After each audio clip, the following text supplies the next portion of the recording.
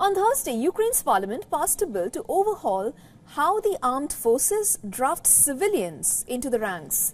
The move came after a general told the chamber that Russian forces outnumbered Kyiv's troops up to 10 times on the battlefield in the east.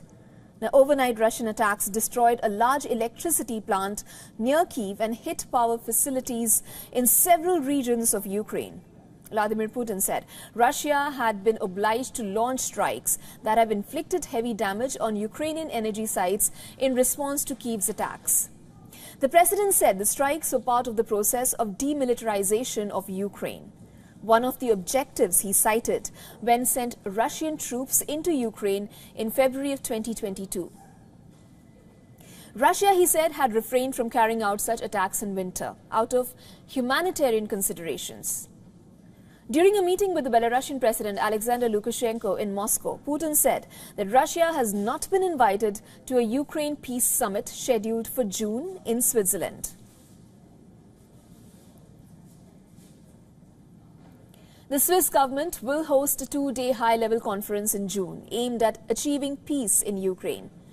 The Russian president said, and I'm quoting him here, "Since we are not going there, this is already a complete circus. 2 years into a war against Russia, a country with 3 times its population, Ukraine has been suffering setbacks on the battlefield. Tens of thousands of Ukrainian soldiers have been killed. Many times more have been wounded, and hundreds of thousands have now fought for 2 years with no respite. Martial law lets draft officers call up men over 27 to fight. A separate measure signed into law last week by Zelensky made thousands more men susceptible by lowering that minimum age to 25.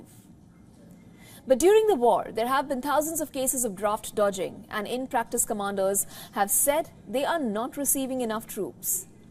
New steps should up troop numbers by requiring men to update draft data with authorities, boosting payments to those who volunteer and letting convicts serve. It adds some new punishments for draft dodging, but stops short of severe measures that had prompted public opposition. United States will send Ukraine up to $138 million worth of equipment to maintain and upgrade its Hawk air defense systems to help defend against drone and missile attacks. The U.S. began shipping Hawk interceptor missiles to Ukraine in 2022 as an upgrade to the shoulder-launched Stinger air defense missile systems. Since then, Ukraine has received several air defense systems, including the US-made Patriot system. For all the latest news, download the WION app and subscribe to our YouTube channel.